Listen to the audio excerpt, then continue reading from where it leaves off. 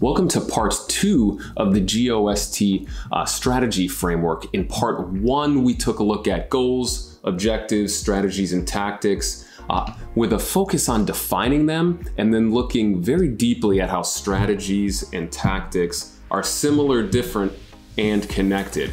So it might make sense for you to pause this video and go check that one out first. In part 2, right here, we're gonna look at the GOST strategy framework with an example of Amazon so you can see how it all comes together. Hey, this is Adam with Strategy Kiln, where we demystify and simplify business challenges. If you want the slides that accompany this video here, check them out over at strategykiln.com. Let's get into it. Okay, so I know you've been waiting at the edge of your seats for this. This is the full-scale example of Amazon, the whole strategy cascade. We're gonna take a look at it now. What I want you to be mindful of as we look at this example is that some of the numbers on here are accurate, others I kind of just pulled directionally. This is meant to be illustrative, so bear with me. It's a scrappy approach, but it should do a nice job for us here.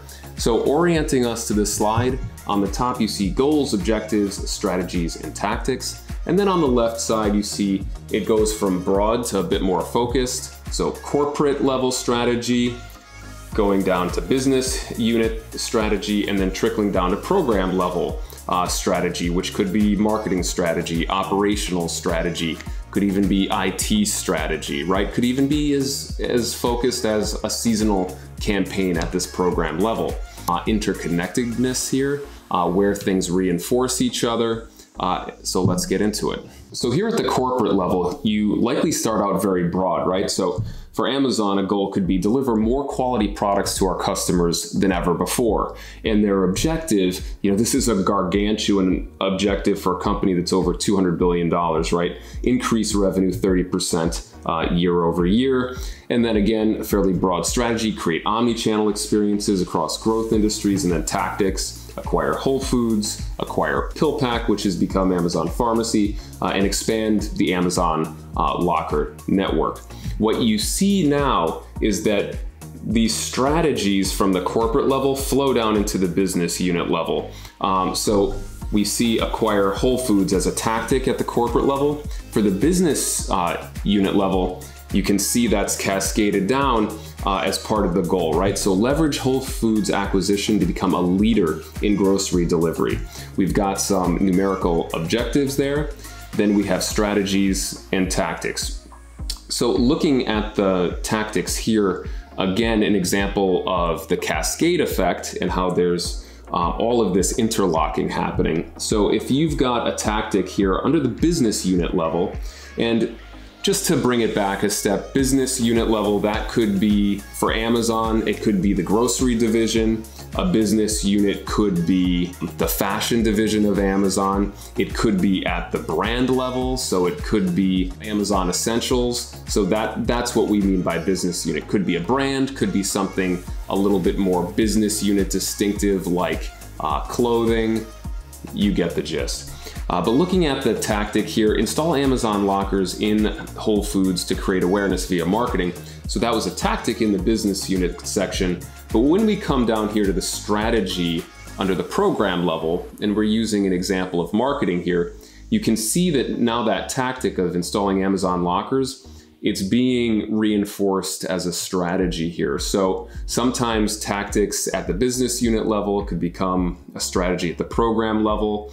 It's all very fluid, so you have to get a feel for it. Obviously, there's art and science effects happening here. So the strategy is drive awareness of Amazon lockers and Whole Foods, and then you get to those crystal clear, like tangible tactics, right? So now we're saying email campaign to current Amazon customers. That's that thing, right, that you can touch. Its tactics are tangible. That's what we talked about in part 1. Paid television and digital media.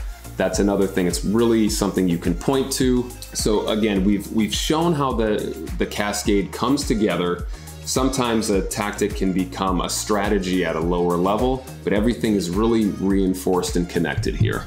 Okay, so hopefully now you believe in ghosts. I like to leave these videos with an enduring understanding. I know we've said it, but the GOST framework is a great place to put your goals, objectives, strategy, tactics all in one place so you get visibility to them, so you can clearly understand for yourself how the corporate business and program level strategies and tactics and everything are all working together to meet goals and objectives across the cascade, and it creates something that you can hand to others to create visibility on what's happening, what you're doing, and also how they fit in. Also, I would like to ask, leave comments if you have any thoughts or feedback on this video.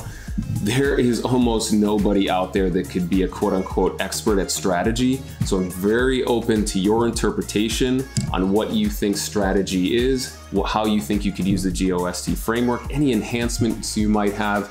Please leave those in the comments below. And also, if you've got any ideas for future videos or areas where I could perhaps go a little bit deeper, please send those in the comments as well, or shoot me an email at questions@strategykiln.com. And don't forget to head to strategykiln.com to download slides, frameworks, and see all of our videos. Please like this channel and subscribe to this channel. The YouTube algorithm really likes it when you show engagement, and it'll help us out in a big way so other people can see these videos. I really appreciate it.